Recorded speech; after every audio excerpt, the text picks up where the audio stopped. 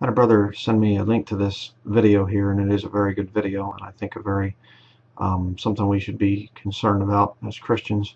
The papal agenda of integration, forced integration, to bring down a nation. They bring in foreign armies and things. This has happened all throughout history.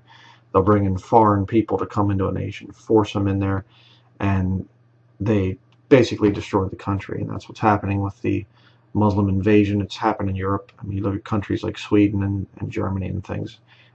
It's just been destroyed by Islam. Islam is a very satanic religion. I hate to even call it a religion. It's more like a cult. But the whole point is, it's not even so much the Islam thing. It's just these people being ripped out of the boundaries that God has set up for them. It's very bad. But I found something very interesting with what this woman says here. This Josh Tolley guy, I really don't know a whole lot about him or whatever else. I'm not endorsing him. But this is an important video, and I think people here in America should watch this. But listen to what they say about Catholic Charities. And notice also that the Jews are involved in this. There's Jews that are serving the Vatican. Don't think because I support Israel that I support everything that's Jewish. I don't. Okay? They are God's chosen people, but that doesn't mean that they're right. That's the whole point of the time of Jacob's trouble. God's judgment is going to be coming upon the Jewish people. They're very wicked. Right? Doesn't mean that my whole thing of my support for Israel is I support their right to the land. I don't support what they do. Okay? Just to clarify that. But listen, this is very important here. Listen to this coming up. And they never answered my question. That's crazy. Yeah. That's absolutely nuts. So they get off the airplane, they're taken, where do they go from that point? Well, before they arrive, agencies, there's some agencies that are supposed to be administrating the influx of these refugees. So there's, in Kansas City, it's Jewish Vocational Services or Jewish Technical Services. They've go by both names. And then in St. Louis, Catholic Charities. Then there's a Lutheran organization. And so these... Okay, Catholic Charities. There's Catholic Charities stores around here. I've seen them. They're like a Salvation Army or a Goodwill, a thrift store type of a thing. Catholic Charities. And they're the ones that are distributing these illegal aliens. And I mean, watch the whole thing. I'm not going to play the whole thing here. But they're bringing in these diseased Syrian refugees, men from the ages of 15 to 44, she says. And they're giving them all kinds of things, money, cash, all kinds of stuff. Just listen for a little bit longer.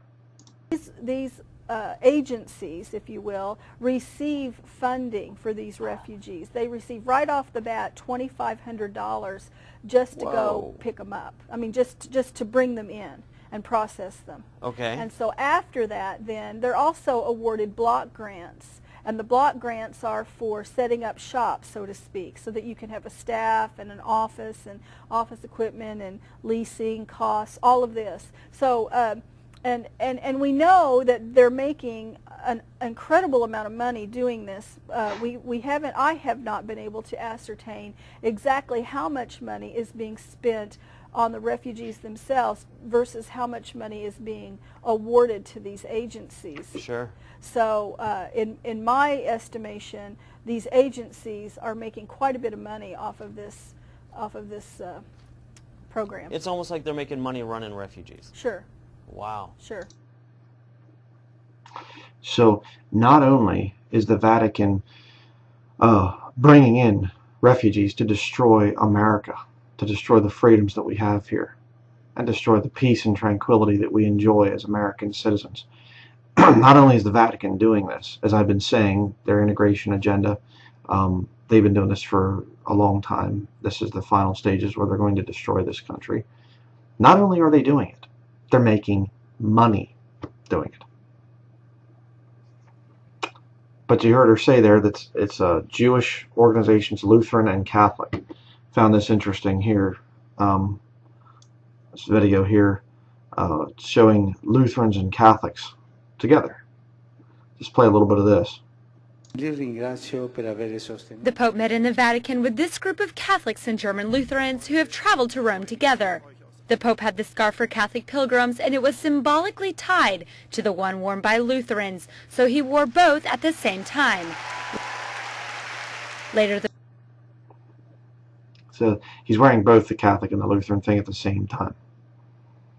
You know, and you can watch this video again. I'm not going to waste time doing the whole thing, but check this out at the end. Deep down, Lutherans and Catholics are already united because they are all Christians. Okay, that's what the Pope said. Deep down, Catholics and Lutherans are united because they're all Christians. And he's going to be doing celebrations for the 500-year anniversary of Martin Luther this coming October, here in 2017. Here we have another one. Pope visits university. Do not be afraid of migrants, he says. And he goes through here doing a speech. See if I can get to it here. Brussels were committed by young people born in Europe, but who'd not been integrated in society. He also recalled that 1 in 10 Swedes is an immigrant or the son of immigrants, but they are perfectly integrated. E quando c'è questo accoglienza, accompagnare e integrare, non c'è pericolo. Yeah, there's no danger. There's no danger. Tell that to the people in Sweden. Tell the people in Germany, the brothers and sisters over there in the UK. Yeah, there's no danger. You know, we're just seeing them doing things and terrorism and stuff like that. God's system is segregation. Not because one race is better than another. That isn't it at all. It's to preserve the races, to preserve unique ethnic diversity. That's God's system. Let me show you. Acts chapter 17, verse 26. You'll hear this thing. People will say, Acts 17:26 says, you know, he's made of one blood, all nations, so there's no races. They won't keep reading the verse. All these hypocrites, they'll never read the whole verse. Look at this. Acts 17:26, and hath made of one blood all nations of men for to dwell on all the face of the earth, and hath determined the times before appointed and the bounds of their habitation. There are boundaries. They've never gone away. Never. In Christ, we're all one. Sure. Absolutely. Saved, born again, Bible-believing Christians, not Catholics, not Protestants, not Lutherans, not Jews, okay? Saved, Bible-believing Christians, we're all one, as far as God doesn't prefer one over another, all right? But God doesn't say, okay, you're one now, so I'll just come together. He doesn't say that for Christians, and he certainly does not say it for lost people. But if you want to know what's going on here, you say, well, you know, why are you against integration? Why are you so against this? Let me show you. All right. No, it's Genesis chapter 10. I'm trying to think here. Actually, you know what? I think it's 11. I don't have my Bible here in front of me.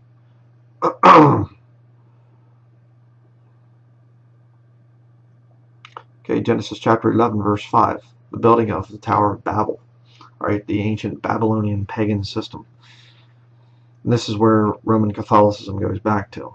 It's you know, it goes up through Babylon, then it's the Medo-Persian, then it's the Greek, and then it's the Roman, and then Roman Catholic. All right, that's the course of this ancient Babylonian mystery system. It's not America is Babylon now or something stupid like that. No, Rome is the one who's doing this. But check this out. Genesis 11, verse 5. And the Lord came down to see the city and the tower which the children of men builded. And the Lord said, behold, the people is one. They're integrated. And they have all one language. And this they begin to do, and now nothing will be restrained from them which they have imagined to do. Go to, let us go down, and there confound their language, that they may not understand one another's speech. So the Lord scattered them abroad from thence upon the face of all the earth, and they left off to build the city. Therefore is the name of it called Babel, because the Lord did there confound the language of all the earth, and from thence did the Lord scatter them abroad upon the face of all the earth. All right. God does not want everybody coming together. I mean, think about it. If you're going to have a new world order, a one world government, do you have to bring people together or keep them separate? You bring the people together. That's how you have a new world order. And then you go after people like me who stand against it, and you say, you call me a racist. Well, you know, let's just do another little thing here quickly, because I get so sick and tired of that. Racist definition. What is it? What is a racist? Let me show you here. A person who shows or feels discrimination or prejudice against people of other races, or who believes that a particular race is superior to another. All right, showing or feeling discrimination or prejudice against people of other races, or believing that a particular race is superior to another. I don't teach that. Right? It's not prejudice and things like that. It's me saying, hey, I want to be able to stay separate from them. I want to preserve my unique ethnicity. I'm not going to marry some black woman sometime. You know, I'm married and everything, have children, but, you know, or have a son. But the point is, if I was a single man, I'm not going to marry a black woman. Why? Because I don't want to mess her ethnicity up. You understand? That's not being a racist. I respect other kindreds, other peoples, other races. I respect them, and I want them to keep their unique ethnicity. But see, to form a one world government, you have to bring all people together. And right there, it is being forced upon us. If we say, no thank you, I don't want to live in an integrated area and whatever else, I want to live in an area where it's mostly people like me. Oh no, you can't do that. They're going to forcibly integrate, which leads to violence. I mean, in areas where it's predominantly the same kind of people, you don't have much violence. But when you start to mix all the different people together and different ethnicities together, all of a sudden they don't get along. Why? Because you're going against God's system.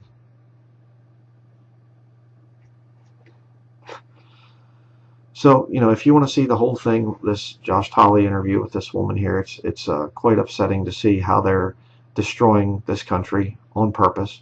But it goes right back to the Vatican, just like the Bible said, just like I've been preaching for a long time. And I get called crazy and whatever else. It's the Vatican that's behind it. Absolutely 100%. That's why I recommend that people get away from the Vatican. If you're a Catholic, you need to get saved. You need to get away from it. All right, you're not saved. You're not even allowed to say that you're saved, that you know for sure you're going to go to heaven when you die. You're not allowed to say that as a Catholic. Truly. You know, I realize there's so many varieties of what people call Catholic nowadays.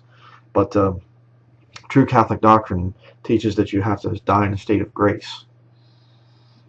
If you're constantly having to work for your salvation, you can't know that you're going to go to heaven when you die. Right? And, you know, you can debate it back and forth. I know. But it's just like, look what your church is doing. The Catholic Church. Look what the Pope stands for. You need to come out of Catholicism.